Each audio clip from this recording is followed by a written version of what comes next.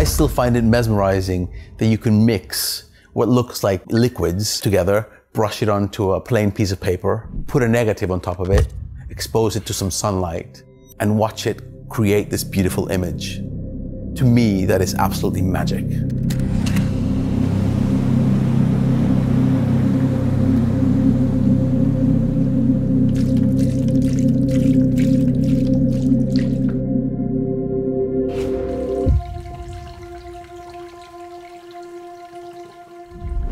My name's Paul Reid and I'm a British fine art photographer.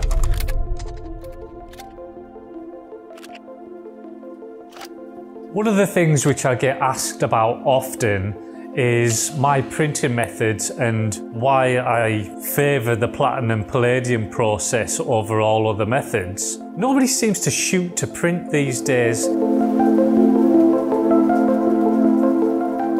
Everything seems to be just going on Instagram and Facebook and all that sort of social media side of things, or just kept on a computer.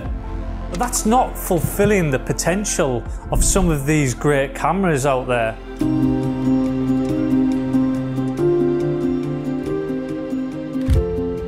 What I wanted was to shoot with a purpose, to shoot to print, because that's what photography is all about. It's all about something physical.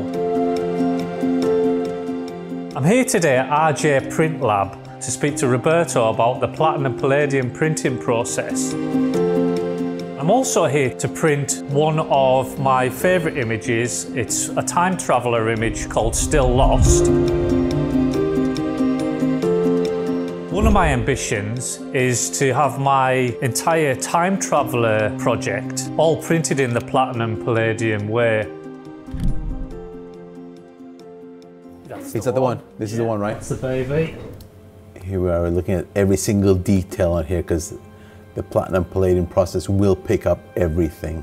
Yeah. So we have a close look at the file. One of the greatest things about the Leica Q2 Monochrom is that it's got a fixed lens, which means you won't get any dust on the sensor, ever. We said we're going to do a 20 by 24 today, so let's see if we can make it fit into a 20 by 24. How will it look? I'm going to turn this to grayscale.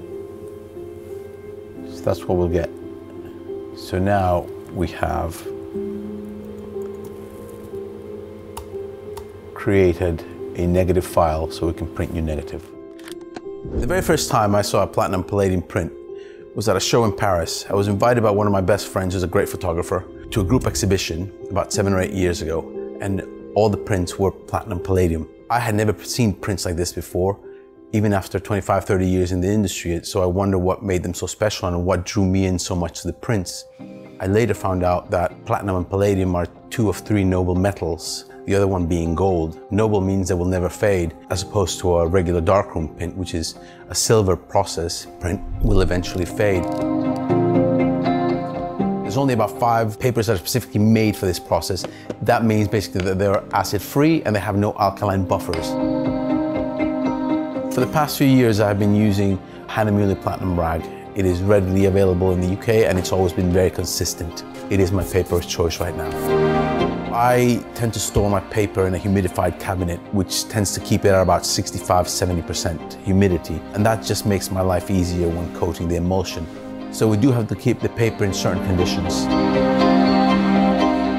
Most people who have seen a platinum palladium print for the first time fall in love with the process. They want to know how it's been done because the tonality of it is just unrivaled by anything else. Everything from mixing the chemicals together to brushing the solution carefully onto the paper. It just has such an artistic feel to it. The platinum palladium chemistry is sensitive to ultraviolet light, so basically the sun. So we use an exposure unit that simulates the sun.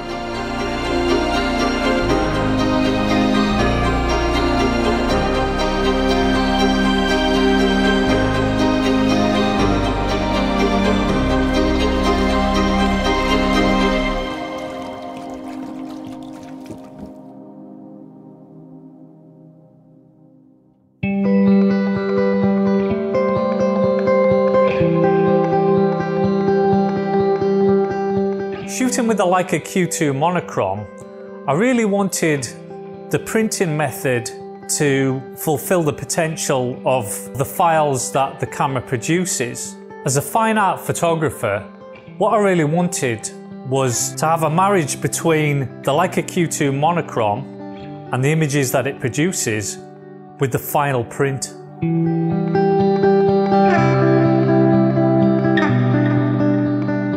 To me, I think the platinum printing process is a very tactile process. You have to kind of experience the prints for you to enjoy them. Yes, you can look at them on social media and whatnot, but until you come and actually feel the paper and look at the beautiful imagery and the beautiful tonalities, you'll never know what it actually really is.